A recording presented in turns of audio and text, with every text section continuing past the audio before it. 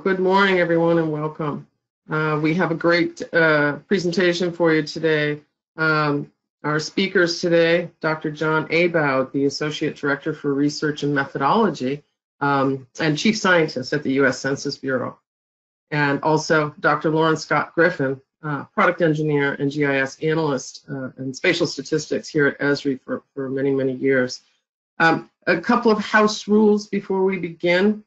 We will open it up for Q&A at the end. So as you're listening along, please, if you have questions, you can put them into the questions window. We'll be monitoring that throughout the conversation, and we'll throw it open after the presentation for your questions. With that, just a brief introduction. As I mentioned, Dr. Abowd is the Associate Director for Research and Methodology. He was named to the position in June of 2016. And the Research and Methodology Directorate leads critical work to modernize the operations and products of the Census Bureau. He's leading the agency's efforts to create a differentially private protection system for the 2020 census and future data products as well. Dr. Lauren Griffin has more than 30 years of experience with Esri in software development, spatial analysis, and GIS. She currently works as the product specialist on the geoprocessing and analysis team, where she's responsible for software support, education, documentation, and development. So you see, we've got a couple of really good experts with us today. So just a couple of things to set the stage for what we're going to discuss today. We're going to start out with a little bit of what is differential privacy. We want to get us all on the same page, right? So what are our basic understandings and definitions, and how differential privacy might impact your work? Then I'm going to turn it over to Dr. Abowd to talk about the US Census Bureau's disclosure avoidance system. Following that, Dr. Scott Griffin will lead us through a discussion with Dr. Abowd on some of the key issues. The Census Bureau requirements have a constitutional mandate to enumerate the U.S. population every 10 years. I think we all know this. But Title 13 also protects individuals from being identified in published data. Now, those two things are both very important, and they're complex on their own, but when you put them together, they're actually in conflict with one another. It's a very difficult challenge. And in disclosure avoidance, in prior census, various forms of disclosure were used. And there's a lot of documentation online that you can go find about that. And of course, this is to ensure that the privacy is protected while also releasing high quality data. There were different methods used, such as data swapping and table suppression. And many of you are probably familiar with those. This round, when we start to look at differential privacy, we have to understand what that means. It is a formal privacy approach that provides the mathematical privacy assurances by adding in uncertainty or noise into the released data. And with differential privacy, the accepted risk can be quantified through a measure called epsilon. And I'll let John will talk about that, I'm sure. But the Census Bureau will determine the amount of noise that's necessary to balance this privacy loss and accuracy for each of the tables that are released. Now, that's not all there is to it, right? We have a disclosure avoidance system as well. So if it were okay to have negative values or fractions, everything would be fine. But because those are really not acceptable, and because smaller geographies need to add up to larger geographies, the Census Bureau does some post-processing as well. So together, differential privacy and post-processing are referred to as the disclosure avoidance system. Now, just a couple of more things to set a little context for us. I think the biggest question all of us as geographers or analysts probably have is, at what level of geography will the summary files be released? But there's a lot of other things we need to be thinking about. We need to be thinking about accuracy of data, the impact on small areas, tracking marginalized populations, temporal analysis, right? How do we do those longitudinal studies? And even, what's next? What other products will be looking at with differential privacy? An example here is in thinking about spatial patterns. What is being done to ensure that modifications to the data won't change the underlying spatial pattern? Here we're looking at seniors in a given location around San Diego.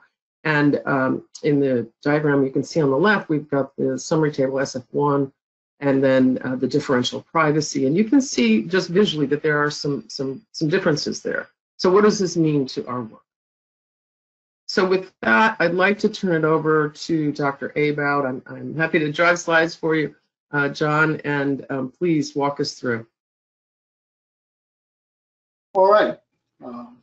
According to my clock, it's still good morning, everyone. So good morning, everyone. And I'm happy to be here. I want to note for the record that when I give talks like this, I'm speaking for myself and not the US Census Bureau. All right. I don't want to belabor this slide because it was just summarized for you quite effectively. The Census Bureau has a dual mandate. It has to publish quality statistics about the US population and economy, and it has to ensure that the responses provided by anyone in the confidential data cannot be identified by from our publications. And as was noted, these are competing obligations. I also don't want to revisit the Census Bureau's decision, but I will summarize it for you here. We determined that current computing capability and current software made database reconstruction and resulting record linkage re-identification attacks feasible and harmful using the existing disclosure avoidance technologies, primarily the swapping technology that was used in 2010 and in 2000 and 1990. Essentially, the traditional disclosure avoidance methods are insufficient to counter these risks. In the language of government agencies, that turned the risk into an issue. That is to say, something that has occurred with probability 1 and therefore has to be mitigated immediately. So the mitigation is to move to modern systems which are algorithmically based to provide the confidentiality protection and to do it on the 2020 census. The massive silver lining of this is that we have brought privacy protection in statistical agencies out of the shadows or the back office. We don't have to rely on secrecy and obfuscation to protect the confidentiality of the underlying microdata.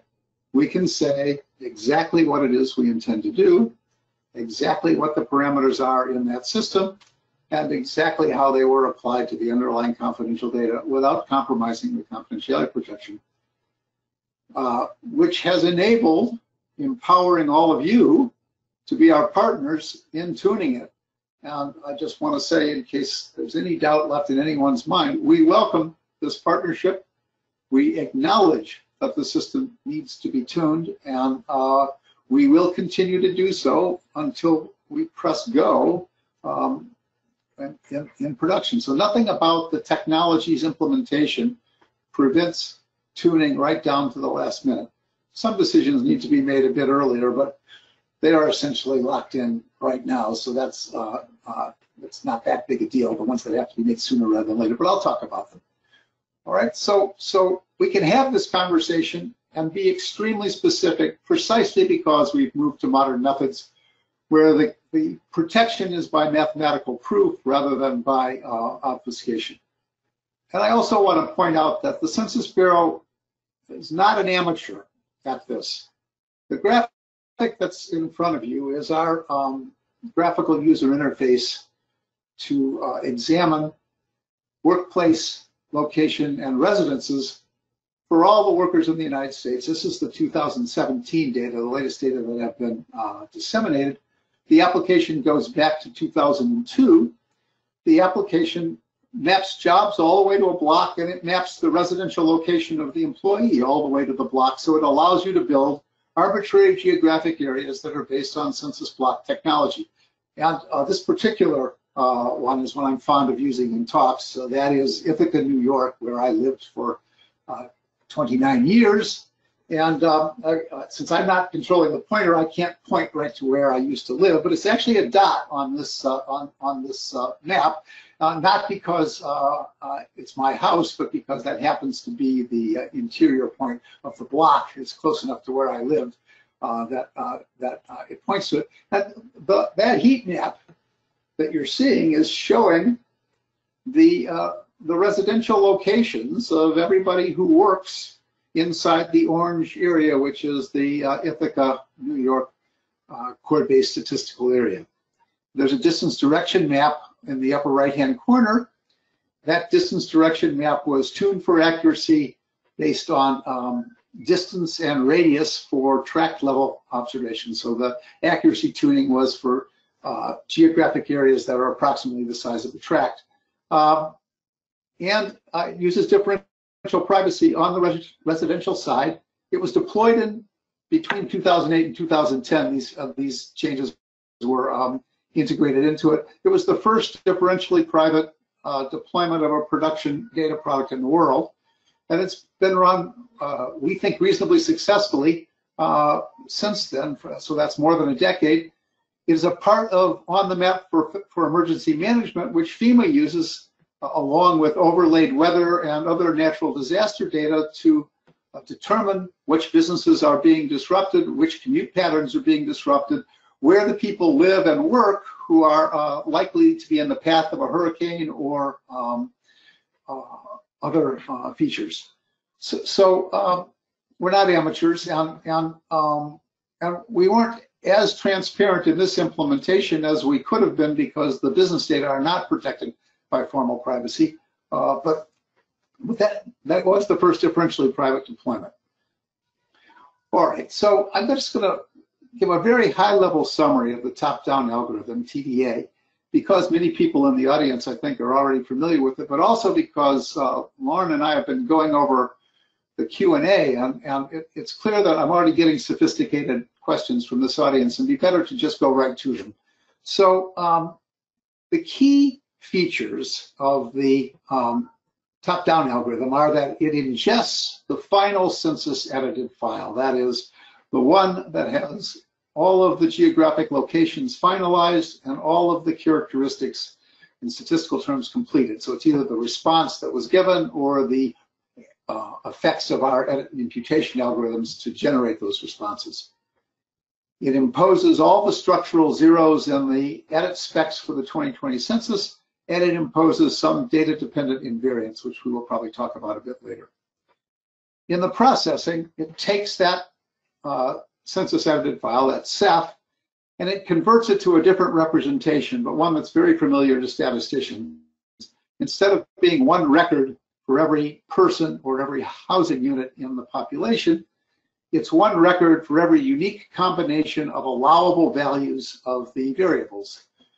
Location, so that's the block GeoID, sex, male or female, age in years, Hispanic ethnicity, the 63 OMB race categories, and a variable that shows whether you're in a group quarters or you're in a housing unit. If you're in a housing unit, it's your relationship to person one. If you're in a group quarters, it's your group quarters type. That's all. Those data are converted to the equivalent histogram. And then the table summaries that are specified in the redistricting data, PL 94-171, and the the demographic and housing characteristics file, DHC, so used to the acronyms now that I don't expand them properly, DHC, those are put in count query form, and those queries are actually measured using the histogram version of the CEF. And then the differentially private part of the algorithm operates to add noise. That noise comes from a symmetric geometric distribution, so it's integer values centered at 0 and with dispersion that's determined by the allocation of the privacy loss budget to that particular query. Parallel composition allows us to apply the same privacy loss budget to literally millions of queries, and sequential composition applies when we add up the query sets at different geographic levels and across different tables in the DHC and redistricting data products. Then comes converting that noisy histogram to microdata. That's a two-step optimization, two conceptual steps. First, it's converted to non-negative values, and then it's converted to integers. The integer conversion satisfies all the adding up constraints that a table would satisfy, and so it can be expanded to microdata directly from that conversion back to microdata. I will say, back in 2016, when the team accepted the assignment to ingest the Ceph and to output microdata that could be tabulated in the conventional way, the full implications of that acceptance were not known to us. And that turns out, by many orders of magnitude, to be the hardest problem, and the one we are still working really hard to refine our solutions of. The DP part, I don't want to say it's but simple, but it is basically very straightforward. It is the requirement to use the conventional estimator, which is the tabulation system from the Census Bureau, to produce statistics in their conventional tabulated form, that is the monumental lift. That said, that's what we have implemented. So the schema, which has an example on the right, I've just shown you, and basically using estimates for the 2020 census, we're taking differentially private measurements on approximately 8 million times 1.25 million date items. So that's several billion differentially private measurements that feed this optimization problem that results in a microdata file that's recognizable. And indeed, we've released one now. The public versions are called privacy protected microdata files, and they are the output of the complete 2020 DAS DP plus post-processing. So once the post-processing is done, internally it's called a microdata detail file, is sent off to tabulation to produce tables in the format that you're used to seeing. So what do we mean by data-dependent invariance? We mean properties that have to hold without any noise infusion. At the moment, they're listed here, and those are very likely to be the final ones, but that decision is not mine. It's the Data Stewardship Executive Policy Committee, and it will be made in September.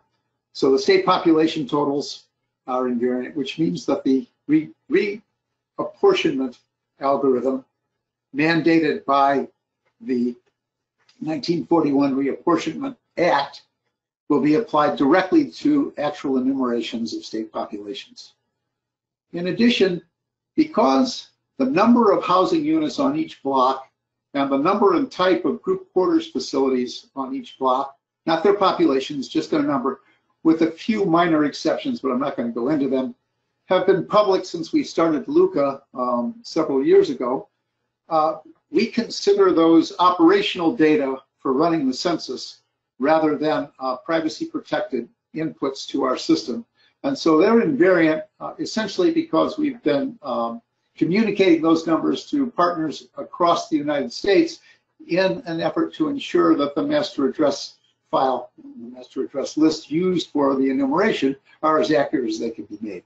But the actual details of the addresses in those blocks are not revealed. Those are confidential, and so those block counts are invariants. And as it turns out, those last two invariants there challenge the mathematics of getting out microdata because they make it very difficult to prove that a solution exists. The team has worked extremely hard to only send to the optimizer problems for which there's a proof that the answer can be computed in polynomial time. Again, I'm not going to go into those details. We have now released two different versions of the code base. We'll release at least one more before we run for production, and we will release the production one. What we now know, and what was clear from the beginning, is you can't have full privacy and full accuracy, but I've been saying that since 2016, so that shouldn't be a surprise to anyone.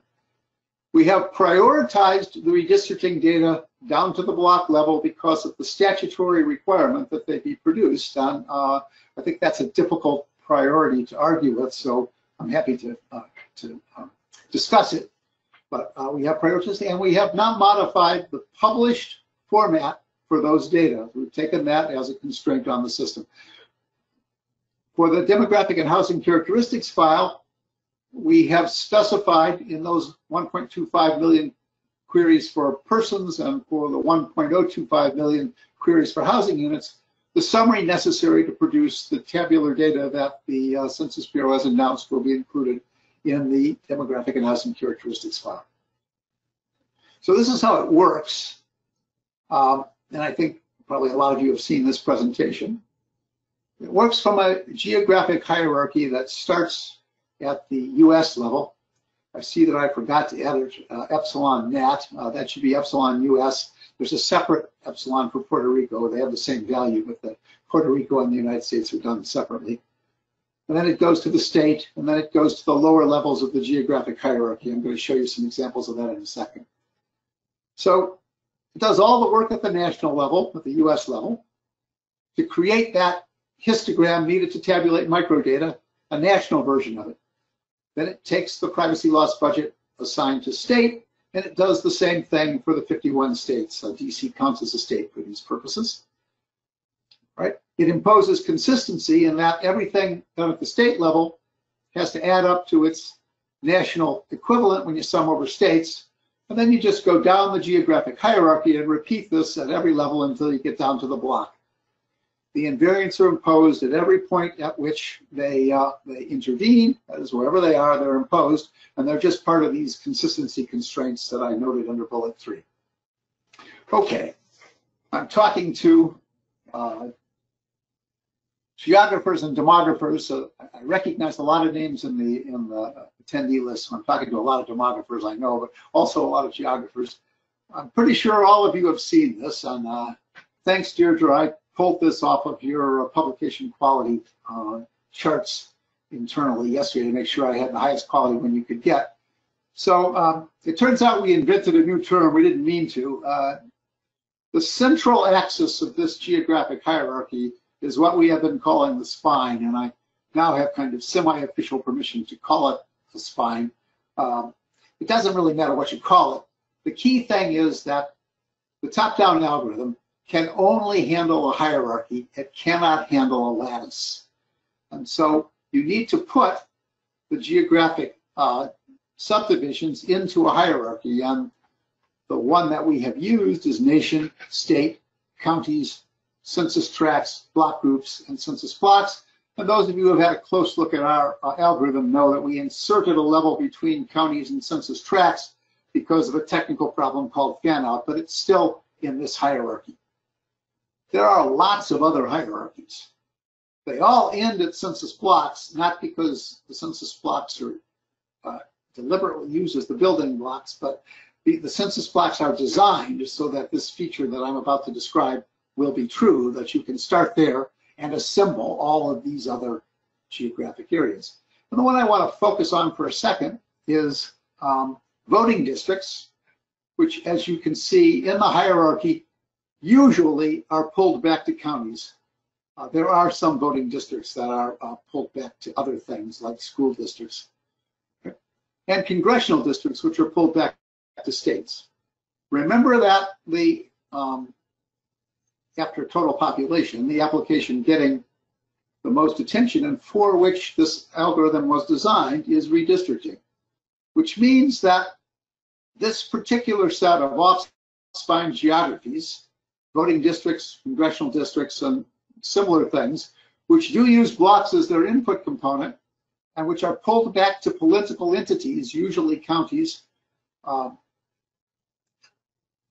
inherently, here's another set, inherently not known today. They can't be on the spine. So what has to happen is that the algorithm has to deliver statistical accuracy for arbitrary voting districts, arbitrary congressional districts, arbitrary legislative districts for the state legislatures, once you aggregate blocks to arbitrary contiguous geographic entities of the same, of similar population. So that's what a voting district is, similar population. And we worked extremely hard to make that work.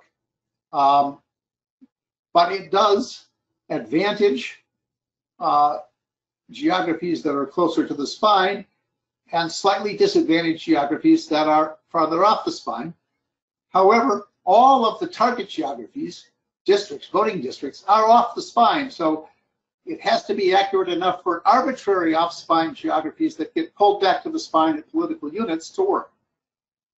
All right, I want to show one more problem.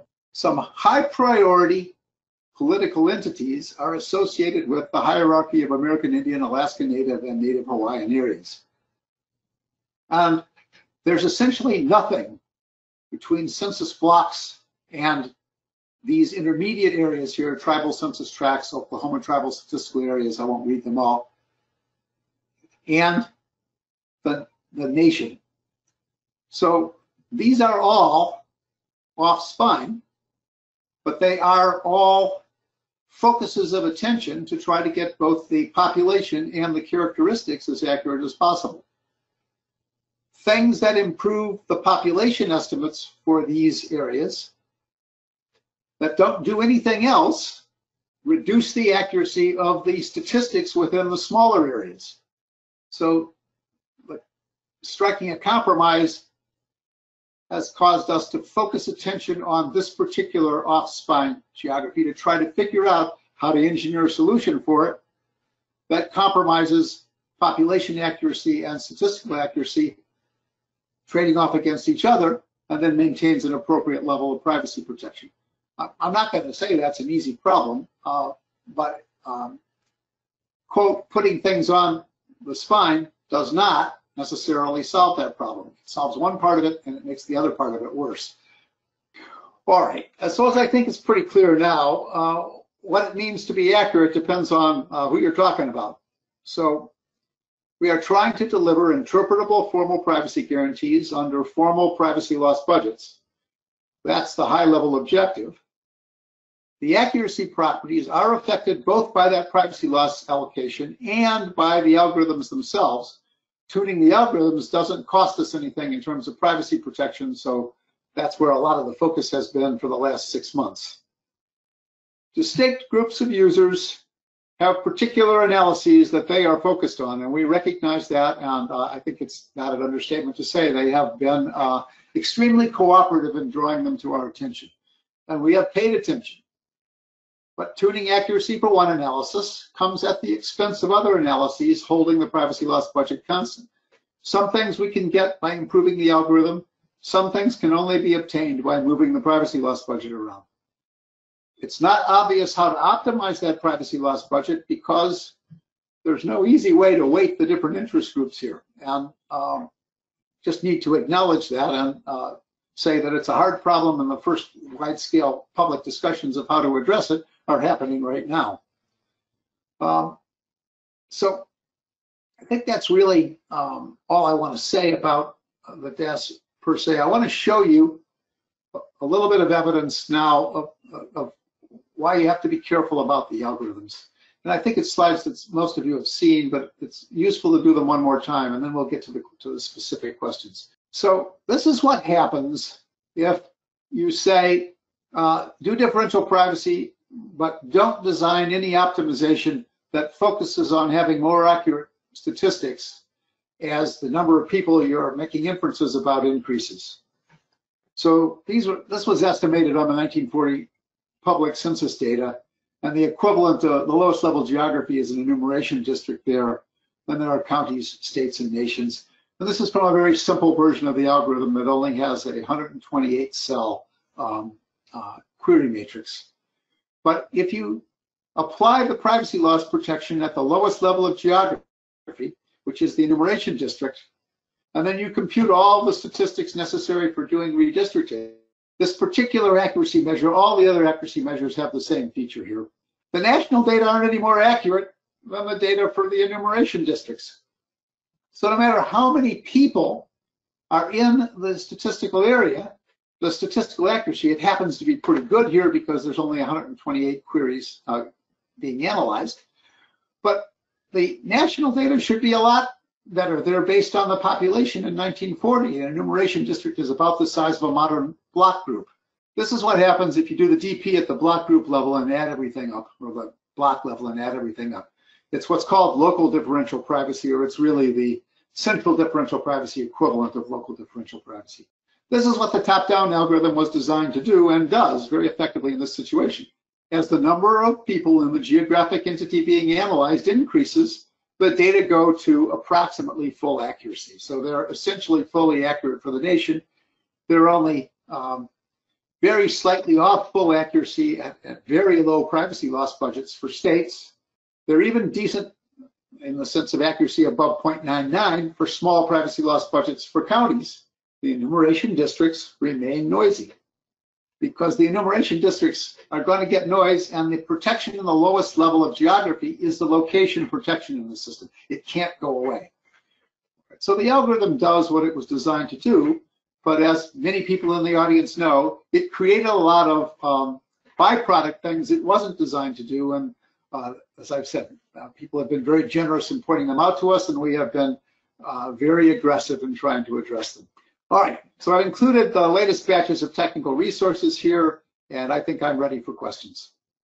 That's great, John. Thank you so much. And I'm going to invite Dr. Griffin in now to drive us through a set of Q&A. And we got some questions from our users already, and we had some of those in advance. So Lauren, please.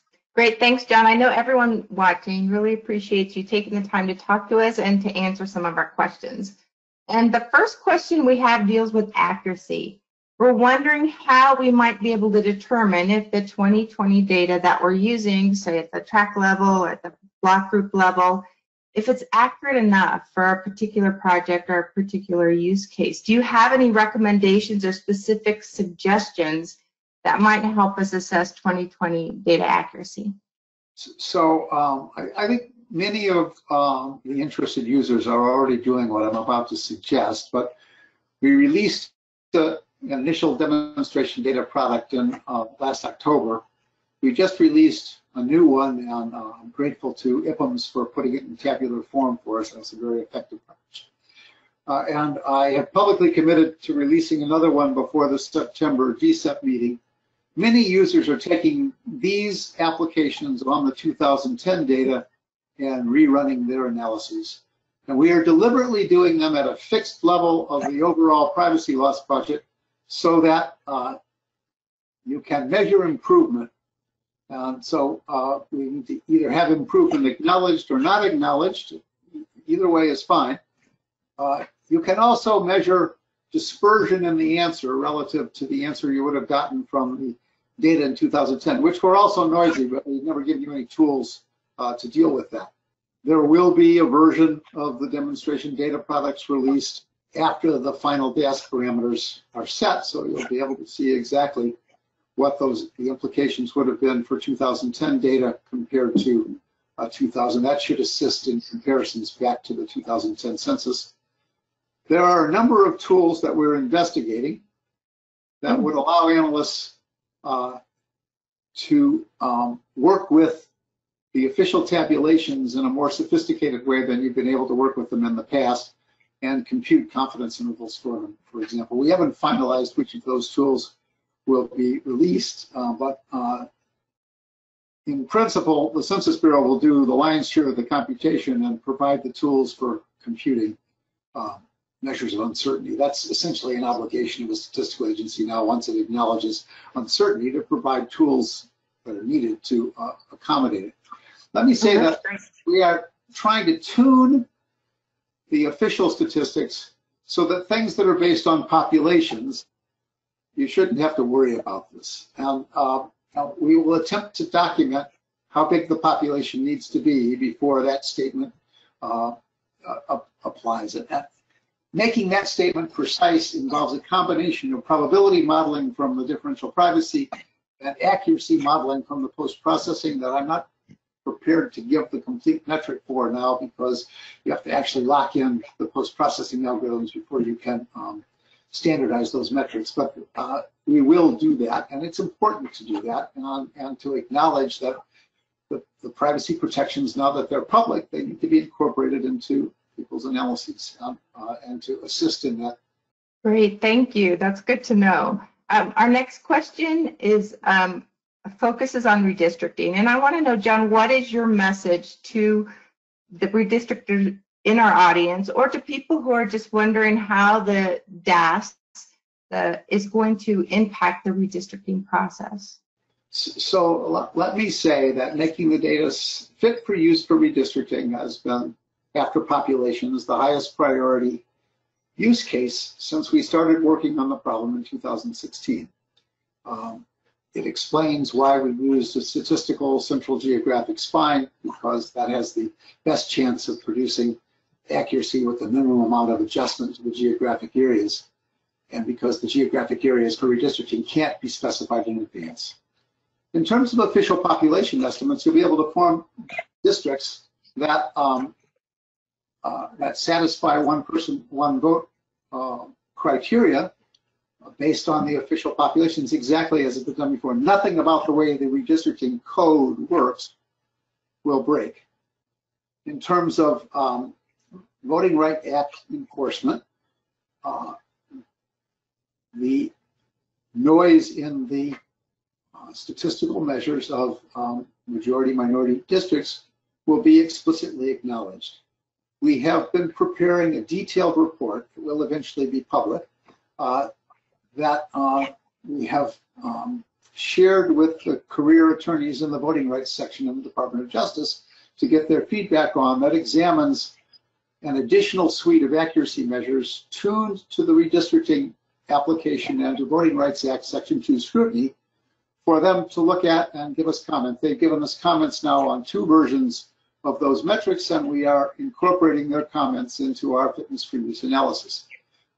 It's ultimately the Census Bureau's obligation alone to determine that the privacy protections are sufficient, but it's the entire user community, and especially specialized users like redistrictors and the Department of Justice, to determine whether the data are fit for their intended use. So I guess I can acknowledge that we will not be surprised if there is some judicial scrutiny of this format, and the public nature of the privacy protections supports that scrutiny. You won't have to speculate. You will be able to document. I don't want to say, obviously I have no idea how that's going to play out, but right.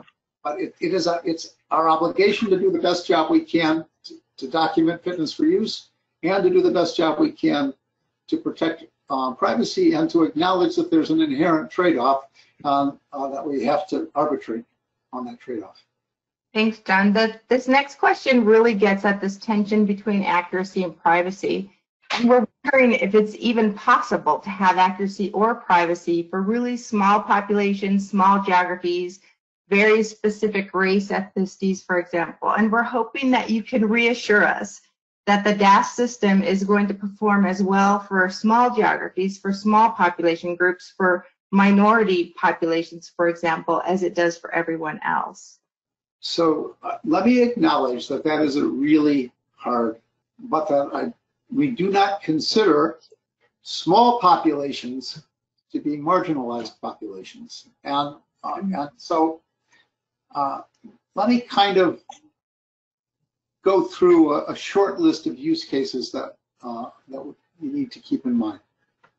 There are some very explicit statutory uses of the population in relatively sparsely populated parts of the U.S., particularly certain American Indian, Alaska Native tribal areas.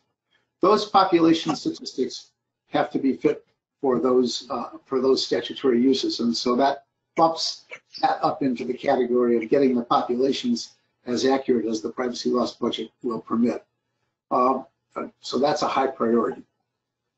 Some uses of our block level census data and block group level census data will need to be revised. And I'm thinking primarily of homophily and heterogeneity indices, segregation indices that are very popular in sociology, and I think you even showed me a few in geospatial analysis.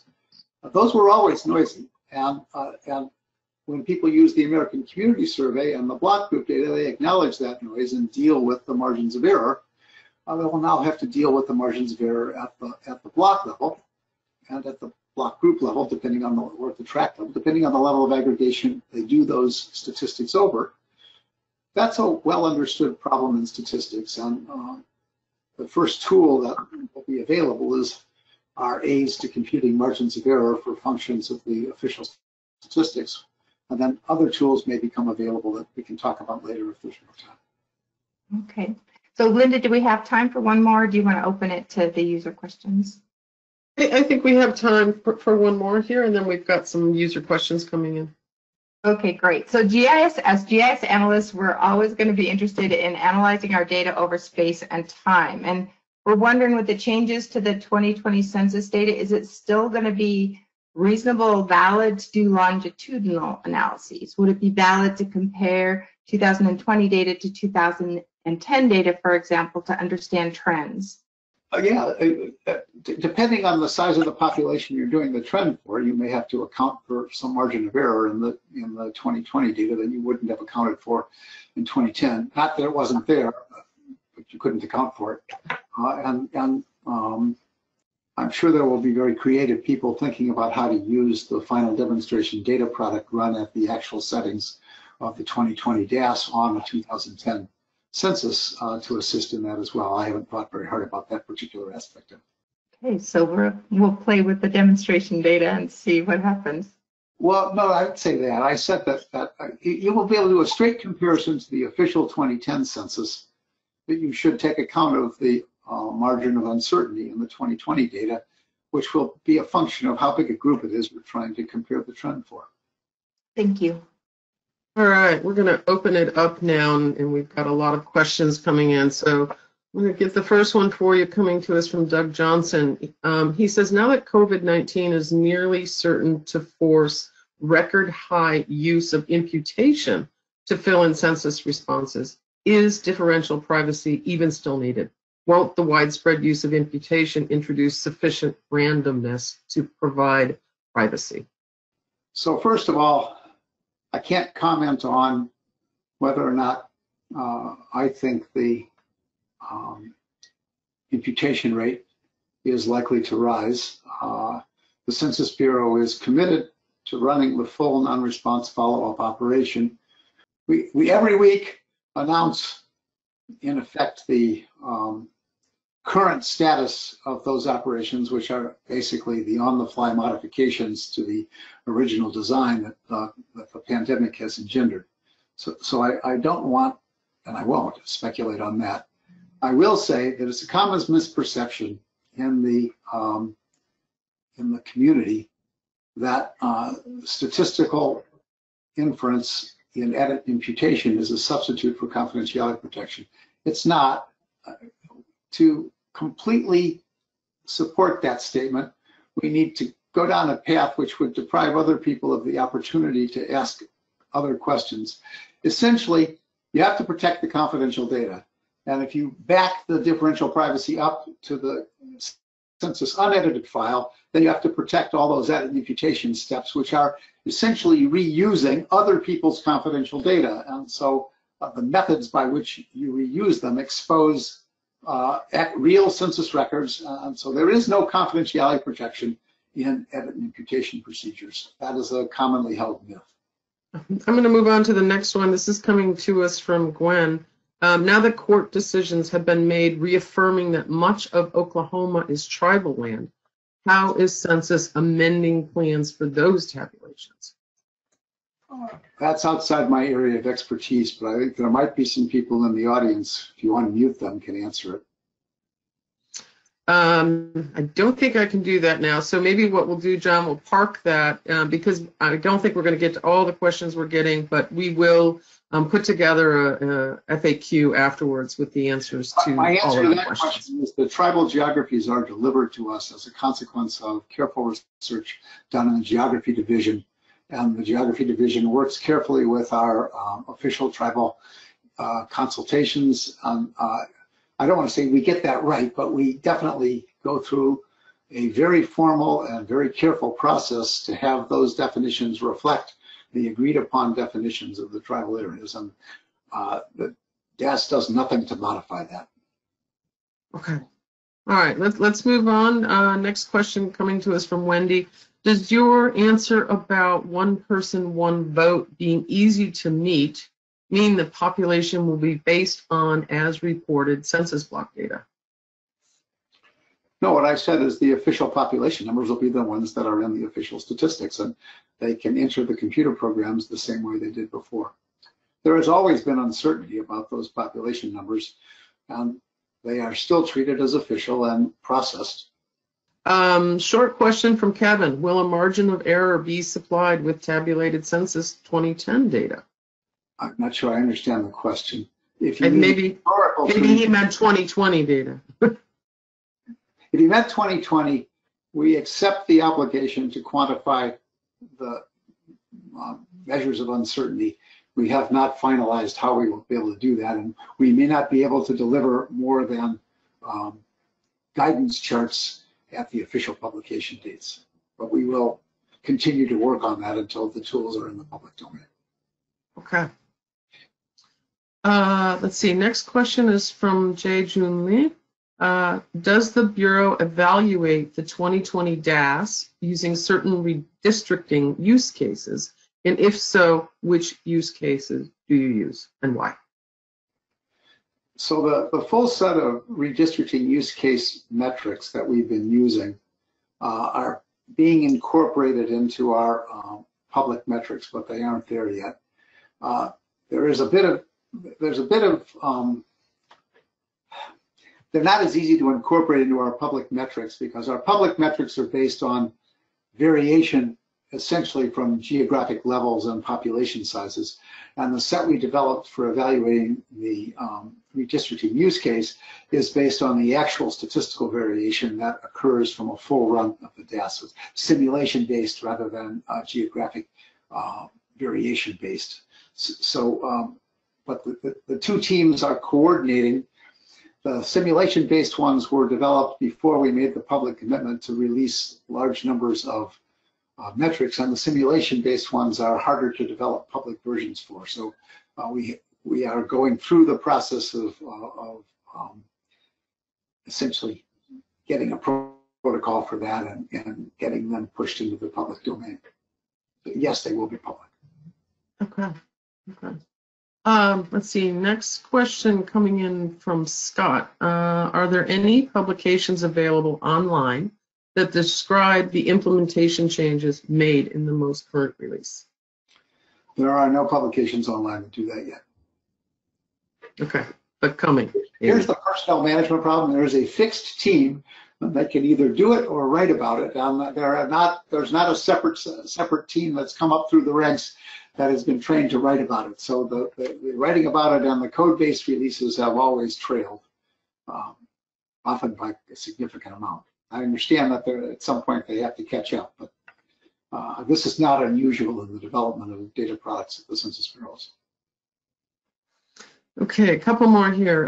Can you explain in more detail what you mean when you say the PL 94-171 data is prioritized? I am saying that the commitment to publish the redistricting data exactly the way they were confirmed in the Federal Register notices, public discussion, responses to the public discussion, and the posted final layout, which was also the layout of the 2018 end-to-end census test demonstration data. We are committed to making that official statistical publication fit for the use of redistricting and Voting Rights Act Section 2 scrutiny. Voting Rights Act scrutiny. Okay, let's see. One from Francis Jones. Why does US Census Bureau prefer pre-tabular rather than post-tabular methods of disclosure control for census data? If you can get the asker to define the terms, I'm not sure I understand them the same way they were asked. Yeah, if Francis, if you're still online, if you can clarify your question in the window, perhaps that would be helpful. While we're waiting for that, I'm going to grab another question. This one from Leon.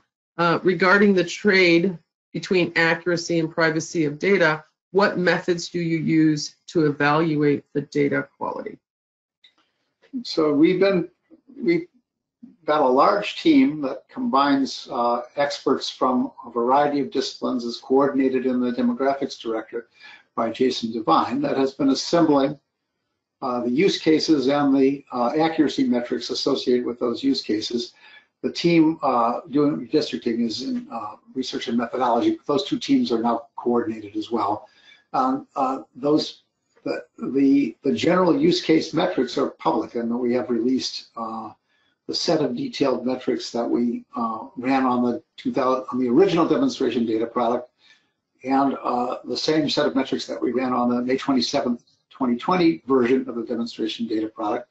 We are tuning to those metrics, but those metrics do not speak with one voice. So we have also released, it was released on June 1st in the CNStat expert group, comparisons of, in this case, it was 10 different post-processing algorithms with the sets of algorithms held constant, and the allocations of the privacy loss budget varied across them, and we showed the effects on a fairly large subset of the detailed summary metrics, so you could see why the one that was used for the next demonstration data product, where it fit.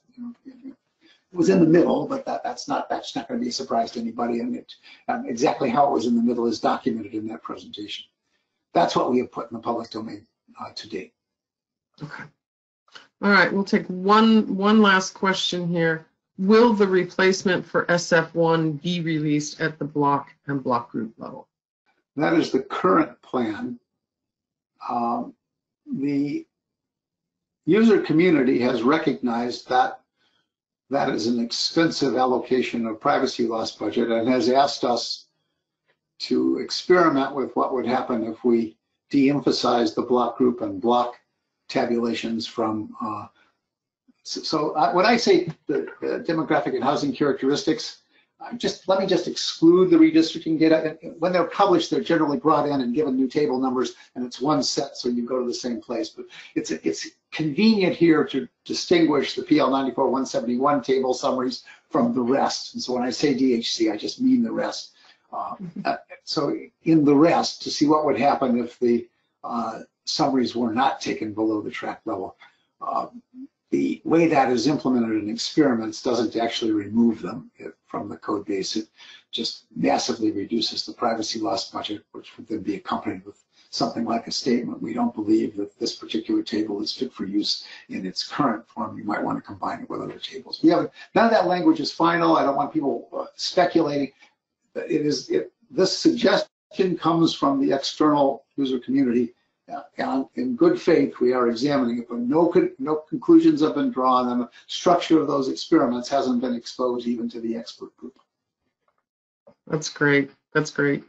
I'm going to just put up a slide here quickly as we move to the end with some resources for all of you. So again, we have been recording the presentation today. We will make the recording available afterwards, but there's a lot of good links in here for resources, some of which John has referenced throughout the talk today. Esri has also published some methodology around ACS, right? This isn't the first time we've gone through changes with census methods, and some other resources as well. So I really want to throw it back with a closing challenge, and Lauren, frankly, was the one that threw this question out the other day. What are we willing to give up in order to gain accuracy, right? This is a big discussion. And I think the challenge for us in the geographic community is to think about, are there some tools or methods that we could put forward to help us better understand the noisy data, right, and the patterns underneath that. So we do want to hear from you as well. And hear your thoughts and hear your questions. So when you download this presentation, the recording, the link in there will take you to a chat in GeoNet. We want to hear back from you on what your concerns are on privacy versus accuracy. Lauren, any last thoughts or comments from you? No, just that we really appreciate your time, John, and I'm sure there'll be more questions coming up through the GeoNet chat, and we look forward to responding to those. Thank you, Linda, too, for all that you've done to make this happen. Yeah, thank you. And Dr. Abowd, thank you so much. Any closing comments from you, sir? I just wanted to thank both of you for working with me and thank the Esri community for participating here, and acknowledge that I will participate in answering the questions that come into your FAQ. We'll probably use a larger group than just me, which is more efficient, but we are trying to get answers into the hands of dedicated users. Great. Well, thank you, everyone. Thanks so much. We're going to call it a wrap, and hope you all have a good day and everyone stay healthy and safe out there.